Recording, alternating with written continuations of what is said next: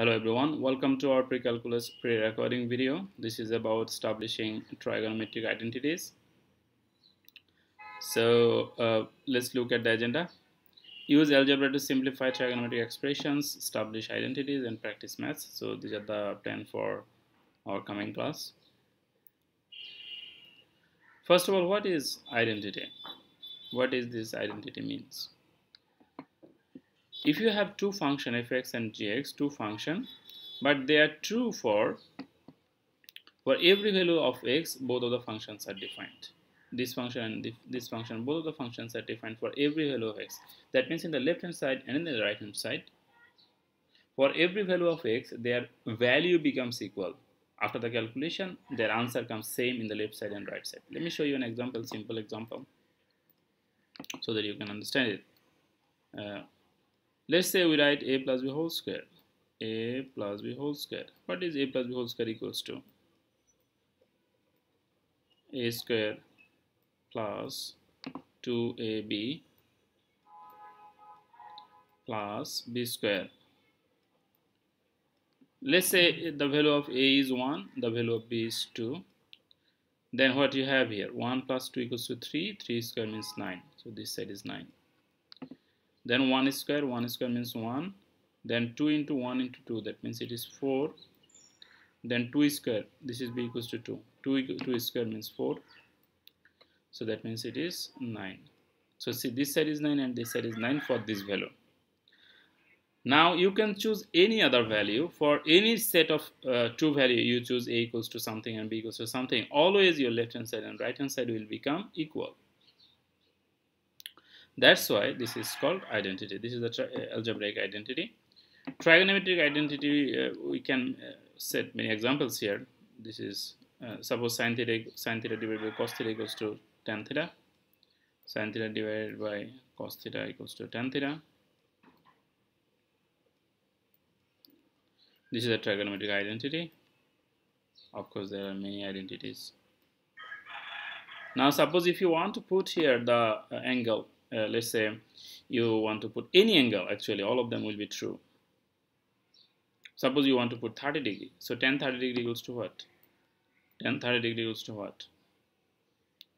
Root 3 by 3 or 1 by root 3, both is correct. Let's say 1 by root 3. 1 by root 3 and root 3 by 3 both is same word. Or root 3 by 3 both is same thing because you multiply both up and down by root. That's why. Now sin 30 degree equals to what? Sin 30 degree equals to half. And cos 30 degree equals to root 3 by 2.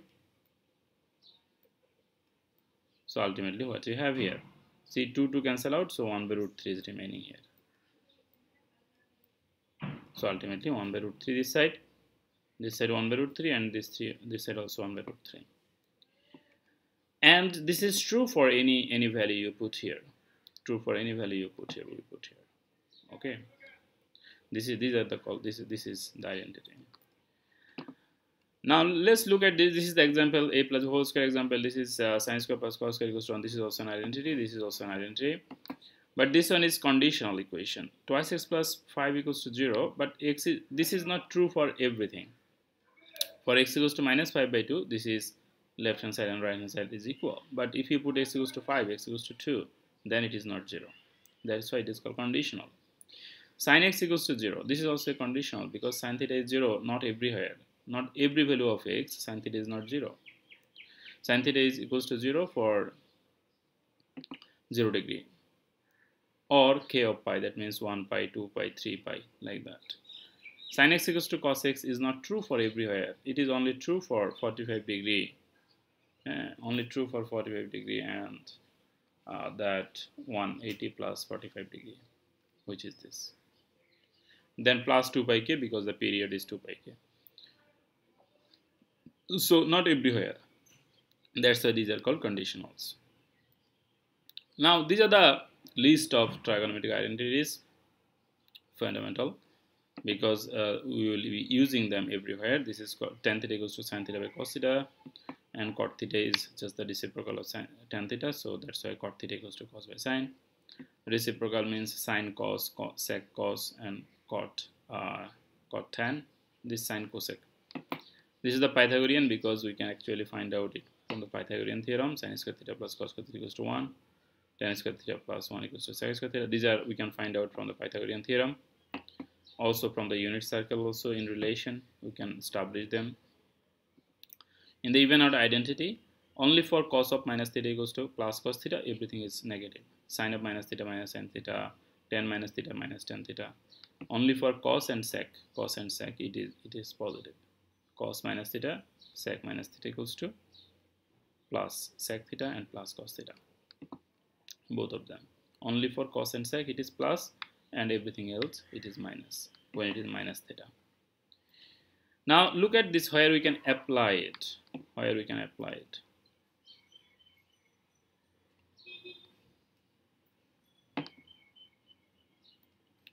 Suppose if we try to solve some maths, it looks like this side and this side is different, but actually they are same. Let's say this one, sec theta equals to 1 by cos theta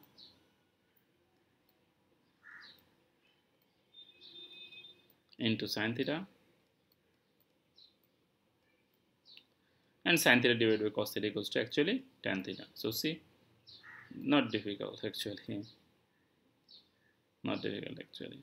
This one is also similar math, and this one is tan of minus theta equals to minus tan theta. 1 minus tan square theta equals to sec square theta. There is another formula. This way we can actually solve them. Let's solve another math.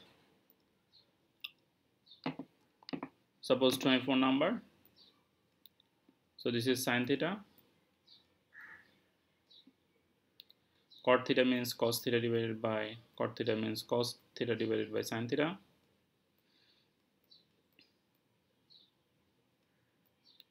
And this means sin divided by cos.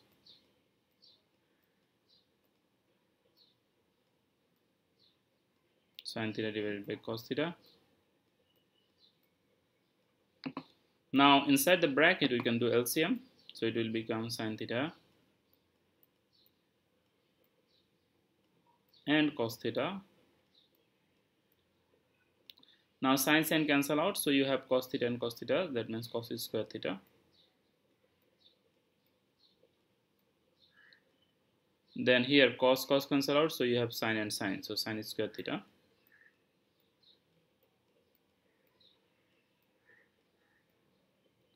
And here of course you have to write it sin theta.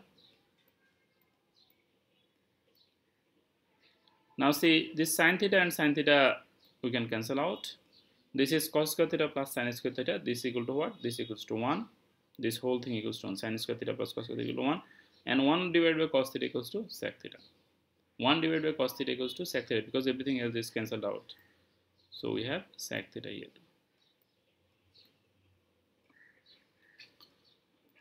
Then let's look at another math.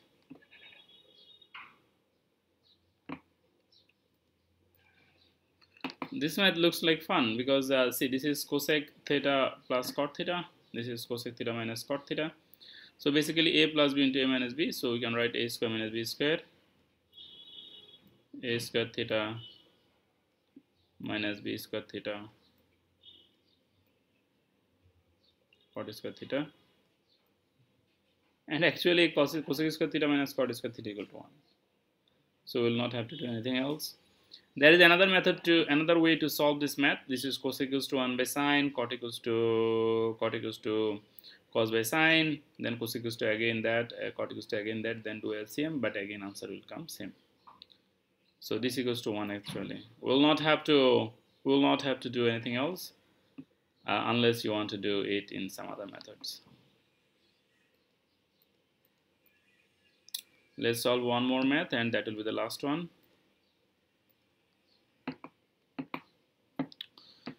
Sec u minus tan u, this is cos u divided by 1 plus sin u. So sec u means we can write it as 1 by cos u minus tan u means 1 by sin u divided by cos u. See, angle is written here u. Angle is written here u. So sin u divided by cos u. Okay, now you do LCM. So what we have here, we have cos u 1 minus sin u.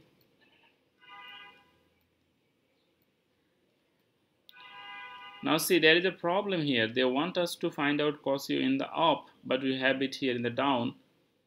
And they want us to find out 1 plus tan u in the up, but we have it in the down. So it's a problem. So let's multiply up and down by 1 plus sin u. 1 plus sin u. You can always, if you need, you can always multiply by the same number up and down. Same thing up and down. It will not change your mathematical process or conditions. It will not change anything. Only condition is you have to do with the same number up and down and multiply it or divide it. Okay, so this way and that way we can do it. Then let's do it. Now let's do it. So this is 1 minus sin square 1 plus sin. So 1 minus sin 1 plus sin. So it becomes 1 minus sin square u.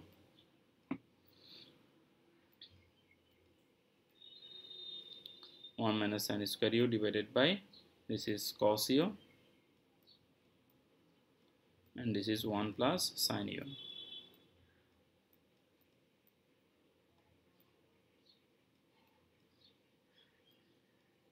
Then this equals to 1 minus sin u means actually cos square. 1 minus sin square means cos square. So we can write cos square u divided by cos u, then 1 plus sin u.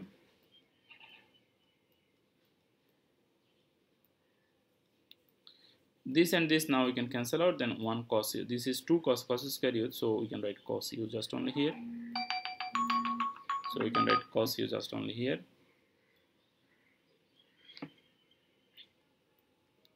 That means it is cos u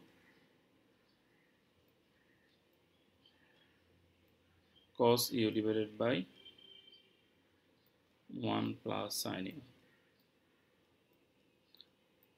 which is the last thing that we are trying to, cos u divided by 1 plus sin u, cos u divided by 1 plus sin u. So this is how we established it.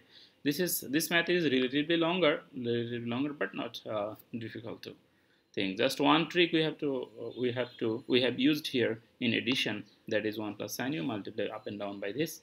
And sometimes for establishing trigonometric identities, we need to bring something just to make it just to establish it same in the both sides. So sometimes we need to bring it from ourselves. This is in this case 1 plus sin u. 1 plus sin u we have to multiply. We multiply it up and down. Yeah. Sometimes if needed, some other things also you may have to introduce, and that you are allowed to do that. We are allowed to do that. So that's the practice for now, and in the class we'll try to practice more maths from here. And these are the methods. It is almost always preferable to start with the side containing the more complicated expressions. So the side which has more complicated, we will start from that side, rewrite sums or difference of quotients as a single quotient. So try to make it single thing from all the complications. Sometimes rewriting one side in terms of sine and cosine functions only helps. Suppose if you have cot, tan, cosec, sec, bring everything sine and cos, then math becomes easier. Always keep your goal in mind as you manipulate one side of the expression.